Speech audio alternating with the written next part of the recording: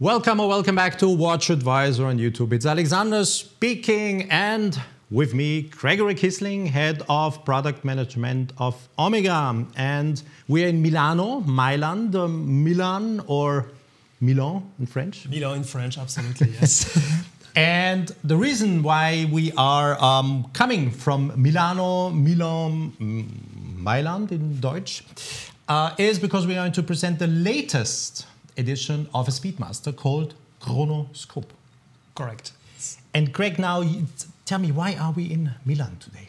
Yeah, probably because this is definitely the country of the Speedmaster family. And today we are releasing a totally new collection into the Speedmaster range with a new name, Chronoscope.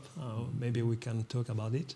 With a new look, a new face, especially with this very nice dial, plenty of different scales, nothing to compare with the standard iconic Moonwatch face.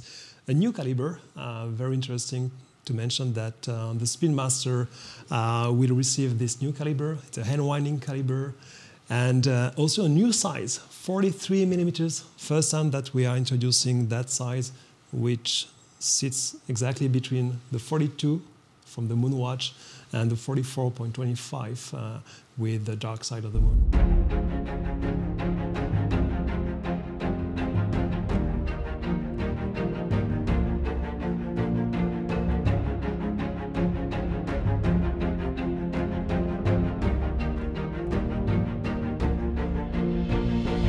Don't forget to subscribe and to hit the bell to get our latest notifications.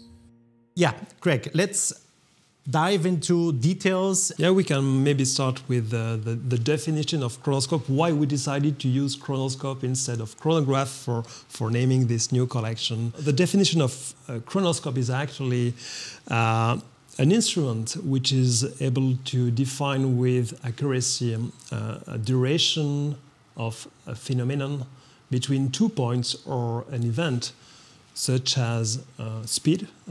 We are talking about average speed, of course, thanks to the tachymeter scale, such as a distance with a telemeter, thanks to the speed of sound, and then a frequency, like a hard. So the Chronoscope is actually the correct definition, because if you take the word chronoscope, it's the blend of two traditional Greek expressions. You have chronos, which the meaning is time, and you have scope, to observe. Chronograph, you have time and write. Yeah, you're writing time, and here you're observing time. Exactly, exactly. So it is interesting to mention that the first chronoscope invented by Louis Brun, the founder of Omega, introduced the first chronoscope in 1885, and we have it here in my hand. We have it, and you can see and you can read here at 12 o'clock. It is written Chronoscope on the white enamel dial, with 2 timers, 60-minute recorder, and 12-hour recorder. We do have the same in the new caliber. In 2007, when we introduced the first chronograph having the coaxial escapement into the Devil line, we also decided to name that collection Chronoscope instead of chronograph. Here at 1 o'clock you can read Chronoscope with this oversized subdials, sectorial date. Clearly visible, yes. And in terms of design, because we will talk later on about the dial, the busy dial. In terms of design, we were also inspired by very nice chronograph, chronoscope dating from late 30s and 40s with only 2 counters, no date, so meaning plenty of space at 12 and 6 o'clock. With different scales such as the tachymeter, pulsometer, and telemeter scale. So definitely a tool having all these scales, and I think it's a good idea to come back with such design, and also thanks to this new movement we are introducing in that collection with these two counters. So now again we come back to the format as we had it. As you all remember when you watched our videos about the Omega novelties, we will hear my voice and Greg's voice, but you will only see the watch. It's Greg now who's going to run us through the new Chronoscope, and the version you see now on your screen is the one in the new bronze alloy, a gold bronze alloy. Bronze gold alloy. Bronze gold alloy. Yes, because we introduced some precious element on that alloy. We launched the first piece this year with the Seamaster 300 with this new, brand new bronze gold alloy, which contains copper. We need minimum 50% of copper to name an alloy a bronze alloy. The idea behind this development was to develop a bronze alloy that could be worn with direct contact on the skin without this verdigris oxidation, which can be toxic for the skin. So this alloy contains copper, 50% of copper. This is the minimum amount to name this alloy bronze. And then you have gold, 37.5% of gold in order to reach the 9K hallmark. And then the rest being silver for the hue, but also for the patina, and gallium to facilitate the manufacturing process. And finally, we put some palladium in order to increase the corrosion resistance, but also to give to this alloy a very, very nice color and hue.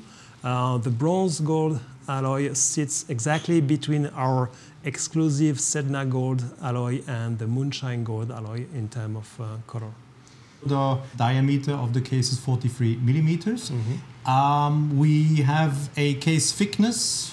The case thickness is only 12.8 millimeters, thinner than the Moonwatch with the Azalite glass, which has a thickness of 13.6, so it's almost 1 millimeters thinner than the Moonwatch with the Azalite glass. We have just been measuring a lug-to-lug distance of 48. So the lug-to-lug distance is 48 millimeters. You see here. And already in your picture, the star. The star is definitely this brand new movement, the 9908 movement, which is based on the 9900 movement, but here without the self-winding mechanism. And with this beautiful let's say Chronoscope bridge. It's a 3/4 bridge. You have only the balance bridge, but the rest being the Chronoscope bridge.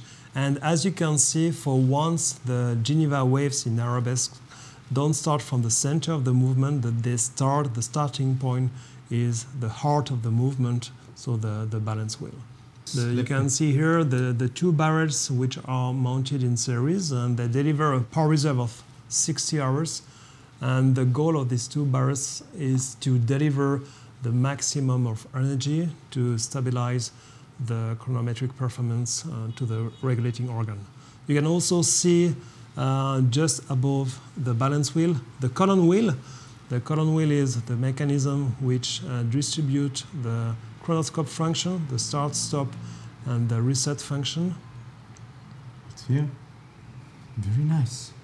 So I will turn the watch around, and you clearly now see on your screen those various scales, starting with the outside. The tachymeter scale is engraved on the ceramic, brown ceramic bezel.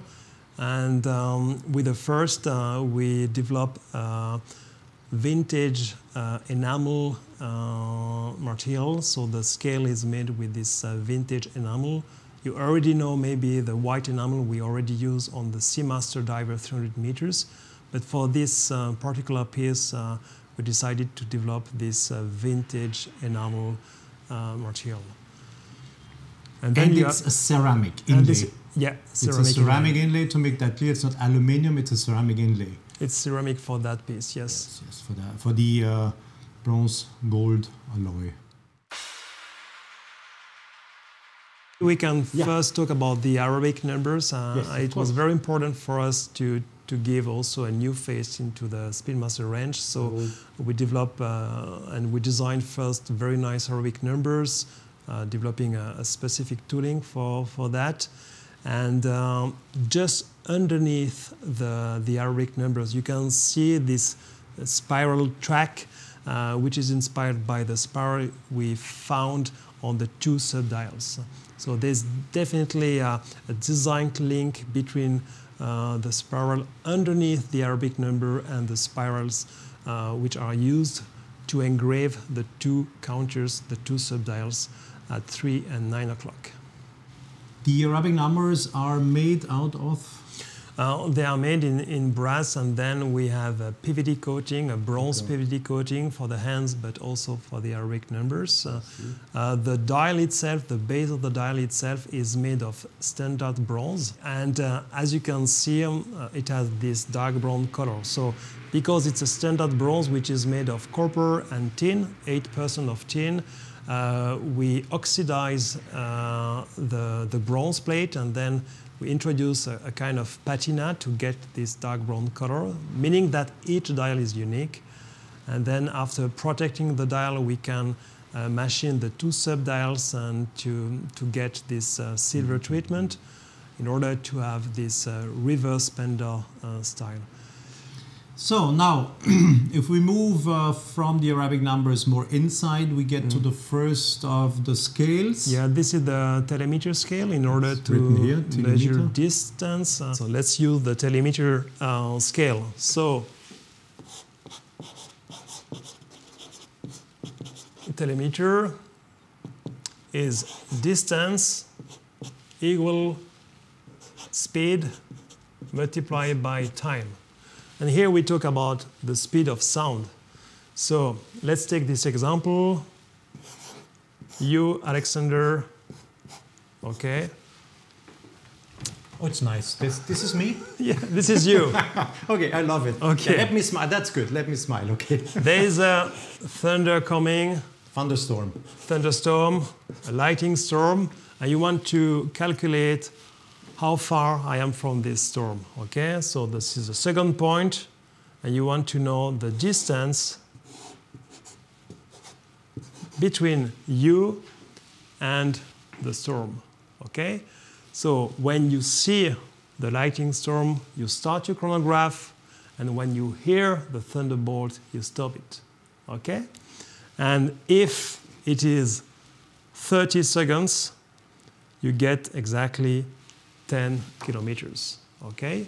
So the distance equal the speed of sound, 340 meters per second, multiply by 30 seconds, and the result is 10,200 meters, and 10,200 meters is roughly 10 kilometers.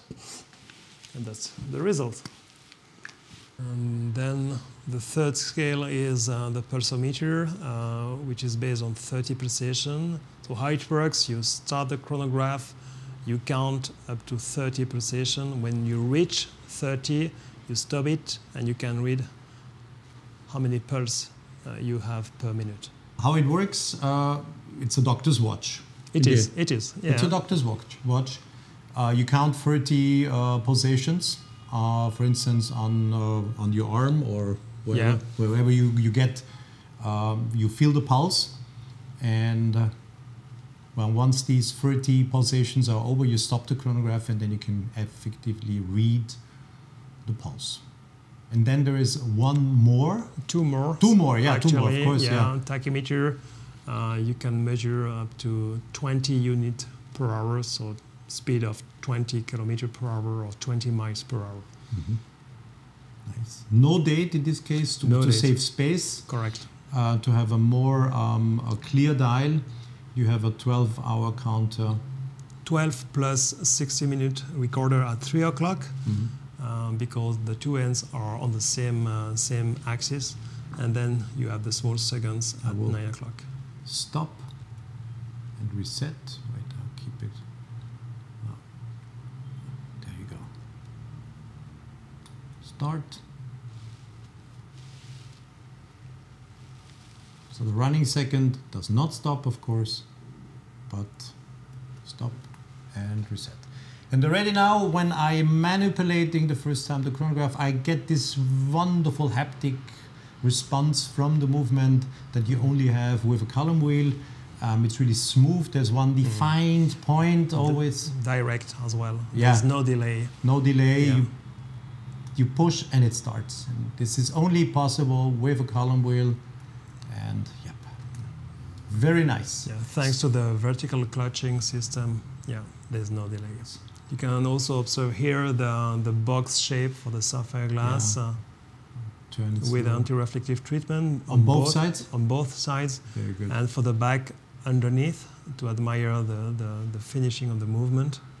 So flat sapphire crystal on the back, but with anti-reflective treatment underneath. You see here, flat and boxed. You can see both. Pretty nice. I can turn it around once again. You see the boxed and you see the flat. Yep.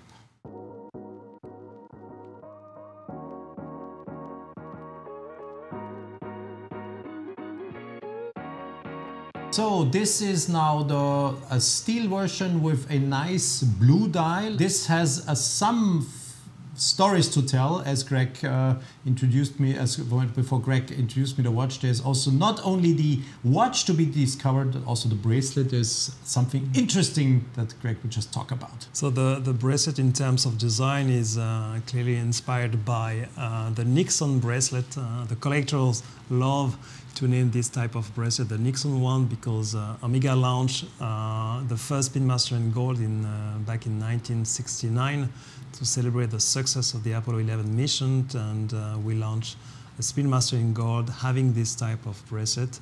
We decided to introduce this type of bracelet into the new Moonwatch Master Chronometer we launched a few months ago. As you can see, it has the Polish decoration links.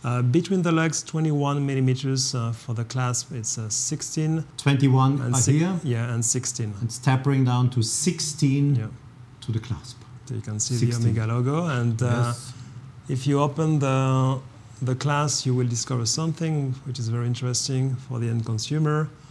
I will try to point it out. There it is. Yeah, we decided to introduce our comfort release adjustment system with an extension of 2.3 millimeters. So if your wrist is getting bigger, at the end of the day, you can extend your metal bracelet by 2.3. You clearly see there is a push piece where it's written push. Yeah, and then you slide. So you push and you slide and you extend your bracelet. I will try this with the gloves. That's probably not easy, but there we go. You see that there are 2.3 millimeters more now, and I will close it again, and this little space that is now opened, it will be gone then. I have to push and bring it back. That's with gloves, it's always difficult. Yeah, I made it.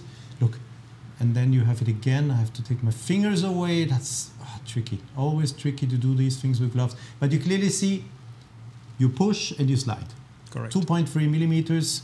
Now, finally, something you all wanted to have in a bracelet for the Speedmaster. There it is. And Greg, how can we? Do we expect to see this fine adjustment also coming to other bracelets? Yes, it is absolutely possible one day to introduce such system into the Speedmaster Moonwatch Master Chronometer collection. Okay. Time will tell, but I will show it once again. It's open now, you see. And these are the 2.3 millimeters of fine adjustment you now have. And this is finally the point where all the critics I've heard, why does the Speedmaster doesn't have a fine adjustment? Here it is. So the dial is the same, no differences, it's blue. We do have also, is it a ceramic inlay in the bezel? No, this is aluminium. Aluminium, okay. In order to match perfectly with the dial, which use a CVD, it's not a PVD, but a CVD coating in order to get this very nice dark blue color. And you can also admire the very nice sunbrush finish starting from the center. And again, we played also with different colors for the different scales. You have a light gray color for the blue face, but then for the two sub-dials you can observe a light blue transferred scales. in order to obtain a contrast and to increase the readability of the scales. And clearly visible now, since this chronograph has been running for a longer time, is the fact that you do have a counter integrating the minutes and the hours, and readability from this counter is just as if you would read the time from a watch. Exactly. So this one is running for 4 hours and 30 minutes. I can do this even the other way around through my little monitor. I don't even have to look on the dial. It's really the best possible readability you have with a chronograph, 4 hours, 30 minutes, and 22, 23, 24, 25 seconds. This is an integrated counter, and of course this is the running seconds. We couldn't show this before because the other chronograph wasn't running long enough, but nicely to see now. Very good. Same dimensions. Same dimension. The case. The same water resistance, which is 50 meters or 5 bars or 165 feet, if you want to. The idea was really to construct the case as thin as possible. That's why we decided to go with, let's say, only 5 bars, but the idea was really to reduce as much as possible the thickness of the case. 12.8 millimeters. Yeah.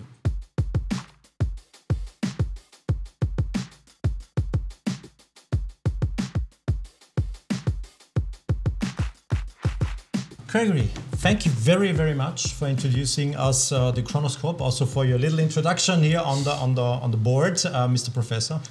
I will call you Professor Greg now.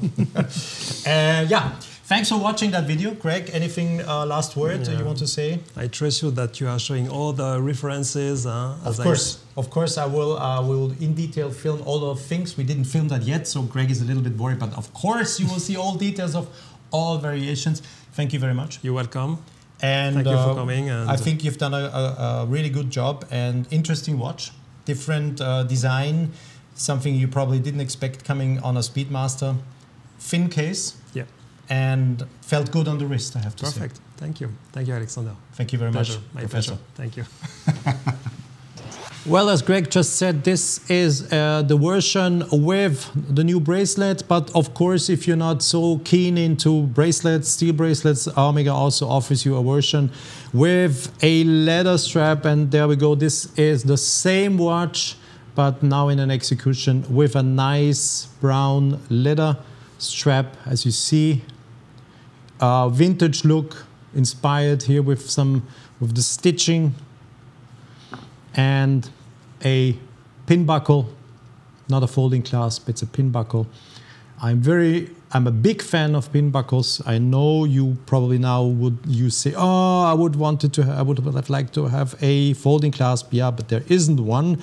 I'm opening it up for you so you can see with the Omega logo, classical pin buckle, very nice. It's all you need. And of course, this gives me the possibility to show again the nice movement, the nice decoration of that movement. Yeah, this is beautiful, very good. If you're more into silver dials, just the one as I wear on my Snoopy, this will be probably my favorite version, especially when I show you it with the strap. This is again the new bracelet with the extension as we just showed you, 2.3 or 2.6 millimeters, more or less. But this is a silver dial. This is probably my favorite, but yeah, tastes are different, so I don't want to. And still again, same as we had it before. You have the different scales. You have the centralized sub-counter offering you perfect readability of the elapsed or stopped time, the time that has been measured. And you read it, I want to repeat that quickly, like a watch. So I even upside down can read it 4 hours and 42, 43 minutes. And it's easy readable, and the running second always at 9 o'clock. So this is the same watch now. I will start the chronograph so you will see it. This is the same watch with the silver dial and a very, very nice alligator strap. Vintage style inspired alligator, but this will be probably my favorite version with that silver dial. Readability is excellent, but okay, tastes are different. What am I saying? You choose, not me. This is from the back. Always the perfect view on that movement. As Greg said it before, flat. The sapphire crystal is flat on the back. You see it when I'm holding it here, you can see. And you have the boxed glass once again with an anti-reflective treatment on both sides. Yes, both versions here. And there is still one to come. Your choice. Be spoiled of choice. So there's one thing I have to show you, and this is something you probably like very much when you're traveling with the watch. Of course, the new caliber, I just pulling out the crown, features the home time, or not home time, the function that you can readjust the hour when you are traveling without that the watch stops. You see clearly that the central second hand still is swiping over the dial. You see at position 9 o'clock that the running second is still running, or is still, the watch is still ticking. And if you need to do some adjustments when you're traveling, you just pull out the crown in the first position, and in 1 hour steps you can easily adjust the watch to the new time zone you're in, to the new zone time in the time zone you're in. And this is really a very useful and also good feature the watch has, and it was of course necessary to mention it. You can clearly see I'm pulling it back to the position where it smiles at you. You close the crown and that's it. This probably is the sportiest execution or version of the new Chronoscope Speedmaster. You already see on the dial you have more than one or two colors. You have a red, you have silver, and you have black. And if you watch correctly, also the central second hand is made out of two colors, silver and red. So you have the hands of the sub-counter for the chronograph, they are in red. You have the second hand of the running second in silver, and this is really a version celebrating some color. And I would say that's the sportiest version. And now if I show you the strap, you will quickly, yeah, you see, this is what I've been talking about. That's vintage car type, the gloves you wear in vintage cars, inspired strap. Very nice. So this is probably the sportiest of the versions. And I can imagine that this could or will be the one that will probably sell best. It's what I expect. Pin buckle, but you see red and black, and you see the red finishing on the side, keeping the watch upside down, so you can once again see that flat sapphire crystal on the back. And if I continue to turn, you see here, very nice, the red stitching, just very nice. Also here, I just want to show you, you have some red stitching also here. And yeah, looks perfect. Let me just run you from above. This is, you see, look at these details, so nicely executed. There, the stitching. Then you go, you see. I could imagine, but let's talk about it, or let's discuss it in the comment section. What do you think? Is this going to be the most popular one? I think so. I'm very much into blue. Everybody who knows me knows that. This would not be my version, but yeah, I couldn't imagine that this is the one. And of course, if you are keen to wear it with the new bracelet, including that quick length extension correction, you can, of course, it's the same watch, looks different already now when you hold it into the camera, already due to the fact that it is a bracelet and not a strap. This is this Nixon type inspired Speedmaster strap. And just to show it again, you see here, that's the little pusher you use. You see it you see, read it now, push, and this is where you push to give that bracelet these extra 2 point and something millimeters if you need to do an adjustment. Integrated, and as Greg mentioned it, it is going to be part of other bracelets too. So if you haven't noticed it before, I will just repeat that once again. This is going to be integrated also in other Speedmaster bracelets. So there it is. You wanted it, and Omega listened to your critics, and here it is. So just quickly, let me bring both of them into your into the camera. So now you see the sportiest of the two versions. I am trying to move those dials in front of the camera a little bit so you see the different aspects of the dial. Red, silver, and black. We have 3 colors on the dials, and yep. Which one is your favorite? That's now the question. The sporty one, or the one with the blue dial and the silver sub-counters.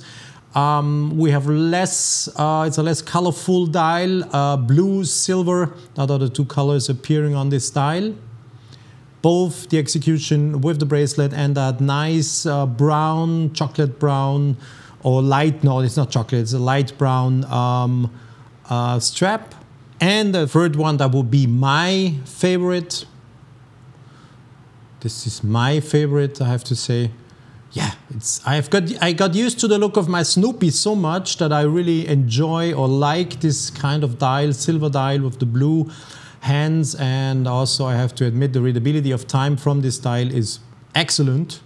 What we do not see on one of the dials is superluminova or any material that is used to make the watch be readable or time be readable in darkness. There is none. You don't see. You see that these hands have no superluminova. It's a puristic version. And once again, the dial with the tachymeter, pulsometer scales, and of course, in the inlay in the bezel is a tachymeter scale, and the difference to show that once again to the bronze gold. This is the bronze gold version. The bronze gold version features a ceramic inlay, and all the other versions I've just been showing to you do feature an aluminum alloy that is not scratchable or almost not scratchable. It's a special aluminum alloy, and this is very in line with the history of the Speedmaster, and you all know that the original Speedmaster features an aluminum inlay in the bezel. This, what you see now, is ceramic to make the contrast. Yep. Well, you have the choice now. You have the choice. This one or this one. What do you say? Or this one? I'm very keen to get your feedback. Which is your favorite watch? Use the comment section, and I was happy yes, to present you the Omega Chronoscope, the new Speedmaster here from Milan. Goodbye.